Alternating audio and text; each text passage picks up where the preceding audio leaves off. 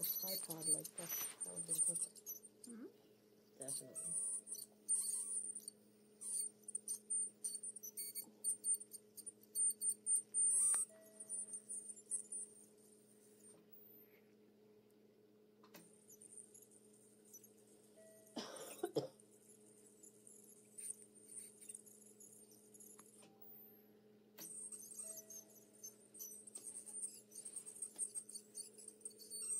Do I have to get that?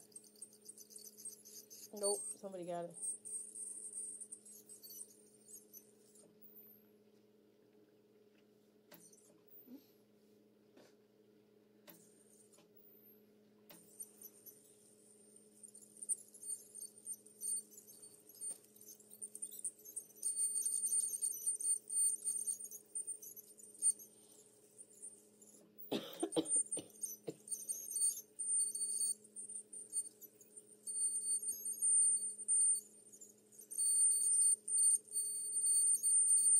When you can't push the gums, does that mean it's resorbing? Nope, it means the gums are where they need to be. So when you push the gums, that means there's infection and the gums aren't connecting to the teeth.